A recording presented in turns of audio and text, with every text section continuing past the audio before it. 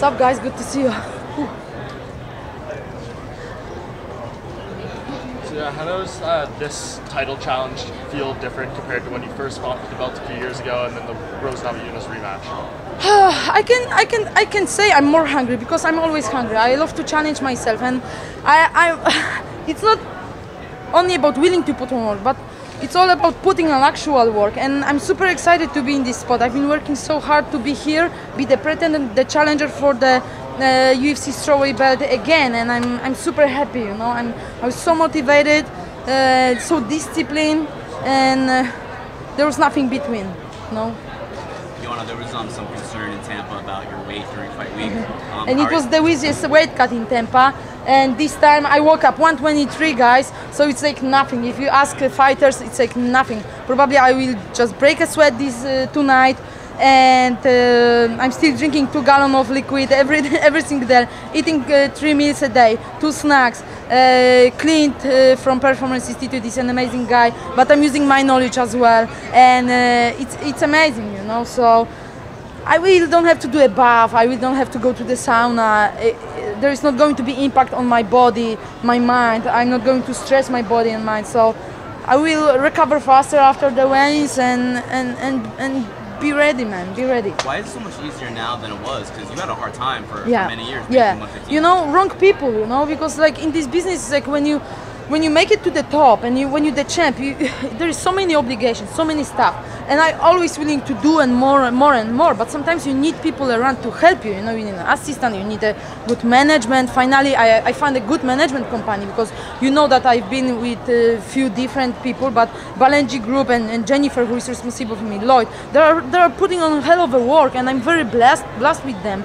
But the other thing is like same with the nutritionists. You know, they trying things. You know, but they were never an athlete, you know. Maybe they read the books about, but it's a science for them, you know. Eat, you're gonna be fine. No, at the end, we fighters have to struggle, you know. I broke my hand 2 times, fight after the fight, you know, because of the wrong diet, you know. And I used to like, you know, I'm happy that I'm alive after what happened in New York before Rose fight, you know, the first Rose fight.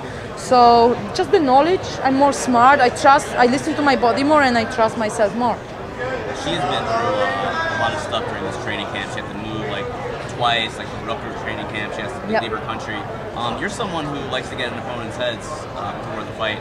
Does this make you not want to do it? Do you think that she's kind of been through enough, or are you going to still try to get in her head?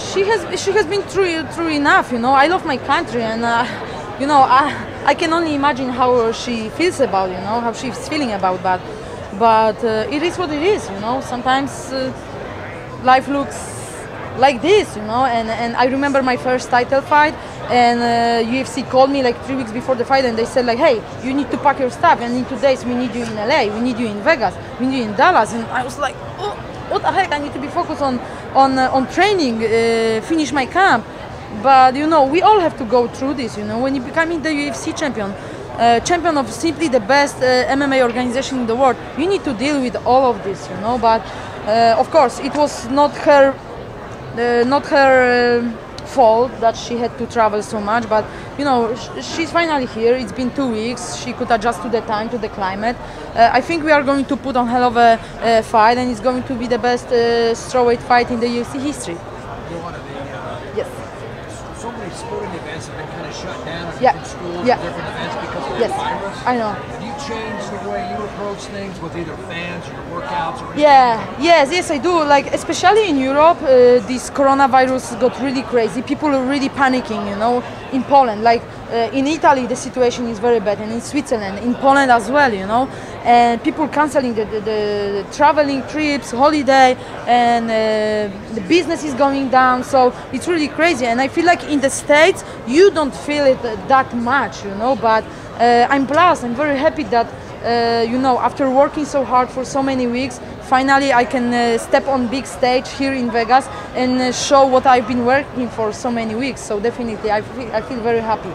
Have you changed any of your approach in terms of like shaking hands with fans? Or Oh meeting no! Come on, it's all about. No, I'm trying to be safe. You know, it's important to not get any infection before the fight. I usually like I'm a very clean person, you know. So no.